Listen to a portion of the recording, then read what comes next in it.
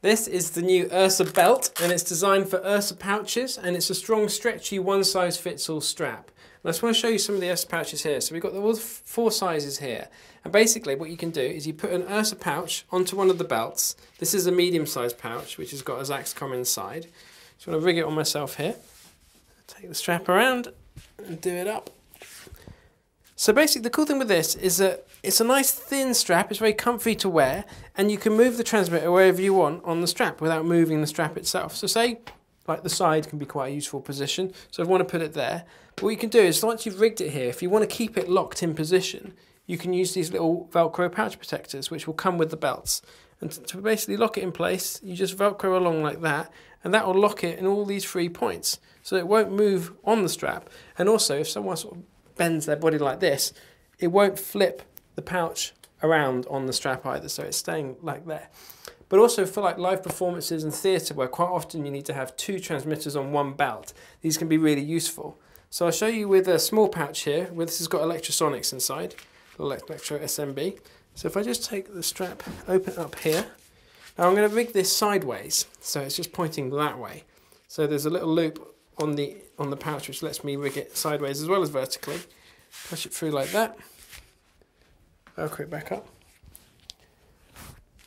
and now like, okay, so one here, one there, that's quite comfy, and it also keeps the aerials apart, so if you do need to move the transmitters around on the belt and keep them a certain distance, then this can be really useful.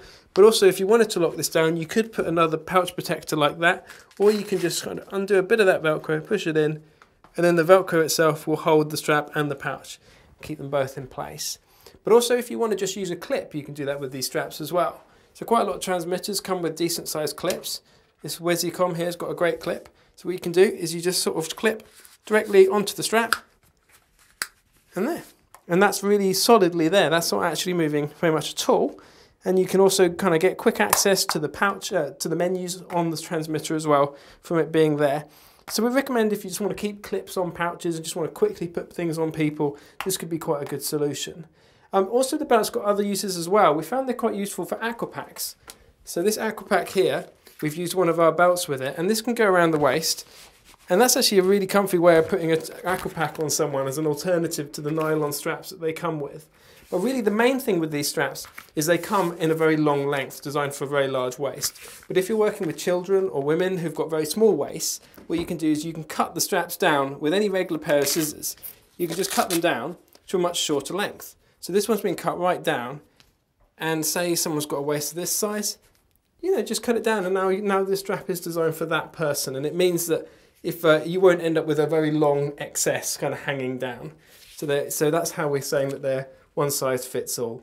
So I hope that's found a useful little addition to the collection of URSA products, and please let us know your thoughts. Thank you.